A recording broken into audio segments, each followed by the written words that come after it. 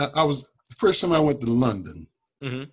Now, I ain't never, excuse me, I talk better than that, but it's all good. Look, we having fun, man. But the first time I went to London, man, and I hadn't been out of the South. I was raised at when American apartheid was at its most, black and white signs down, colored signs downtown, the whole trip, So I hadn't been around white folks, white people. At all, man. We had a white paper boy that used to throw the evening paper on our street, but he did that about 2 days. We rocked him off the street. I like to apologize to him. But okay.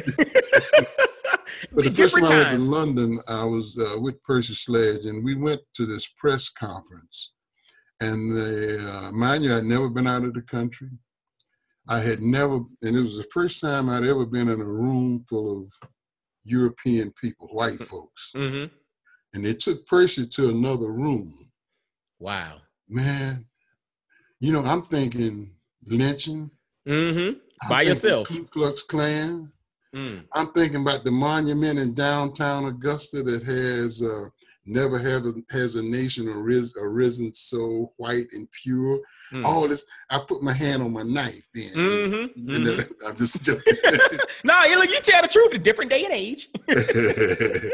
But I had to throw, at that moment, these people came to me differently from anything that I ever known in my life. These people, we were equals there.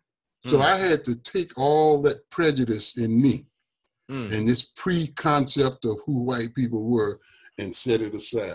Because these people, it treated me differently, man. And I said, that freed me up. That took a load off me.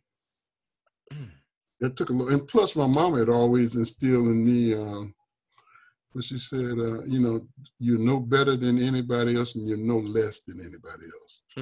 I always took that to heart. Wow. I always took that